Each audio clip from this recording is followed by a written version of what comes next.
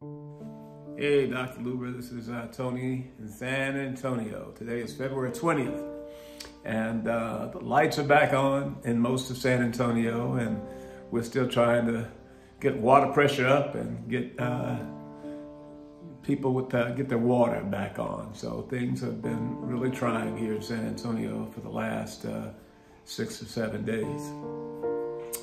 Well, intermittently for the last 2 or 3 weeks, I've been painting, and I have a painting that I'd like for the Institute of Art to consider placing as a part of its collection. And I want to tell you a little bit about it before I show you what it is. Tell you a little bit about it. First thing I'm going to do, I want to show you this. This is the Echo. This is the St. Philip's Junior College yearbook from 1953 to 1954. In this book are numerous persons, many of which have now gone on to meet the Lord, and there are some people who are still standing and serving this community. And one such person is a person by the name of Dolores Williams. Now, we all call her Mama D, and we do that with great love because she has meant so much to this community. Now, I want to take the opportunity to show you, this is, like I said, 1953-54 yearbook. Now, this picture, I don't know if you can see it right here. This person right there, that's Mama D when she was about 19 years old. I'm going to get a little closer so you can see it. Well, Mama D now is in her 80s. And several weeks ago, she received a acknowledgement for her 66th, 67th consecutive year as the choir director for the Antioch Missionary Baptist Church. Now, the Antioch Missionary Baptist Church has a tremendous rich legacy and history of being a very significant church on the eastern part of San Antonio.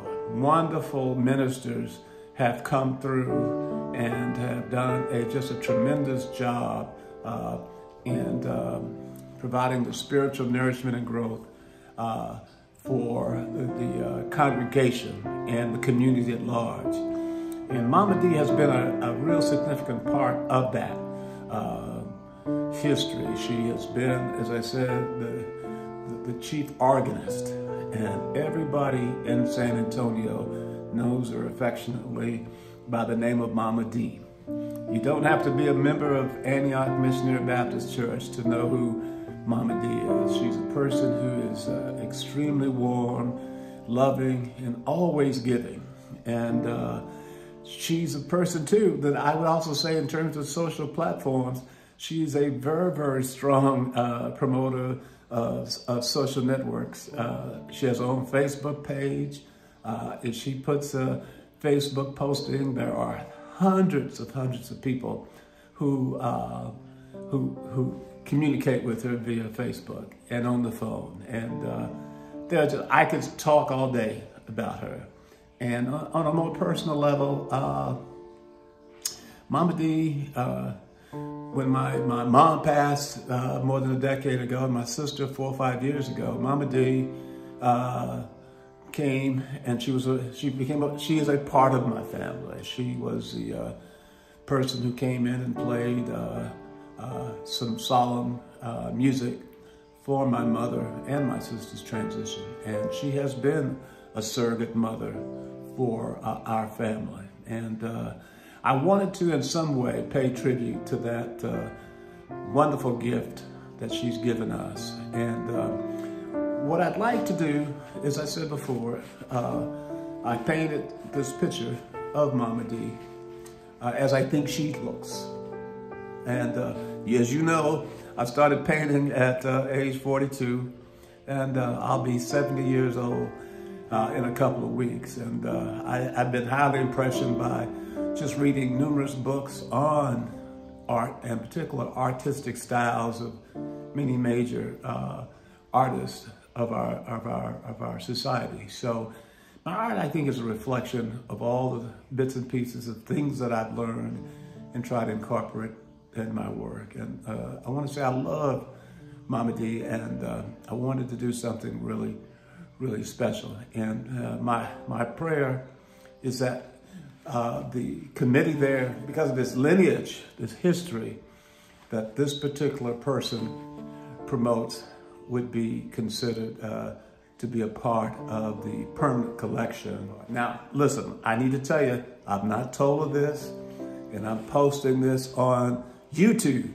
I don't think she does a whole lot of YouTube, but instead of writing you a letter and making that request, I thought I would do this little video shout out and hope that this would serve as a vehicle for that you could see it and be moved by it. And I know that the John Lewis piece that I did is already there. I think it arrived a week from this past Friday.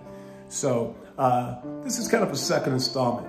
And it's really important to me that this painting has a home in perpetuity that would demonstrate a love and a caring and a consistency of commitment to spiritual connectedness, a sense of community caring, that it would bring perhaps this beautiful bridge between San Antonio, South Texas, San Antonio, and Minneapolis. And I think it would just make her feel great to know that there was this place up north that held her picture in perpetuity as a part of the collection of the Institute of Art. Okay, so without any further ado, this is my image that I painted. There it is. And I hope that you can see it. I think it looks like her. I'm so excited about it. And I saw a picture of her on one of her Facebook posts that she had, and I decided that I would paint it.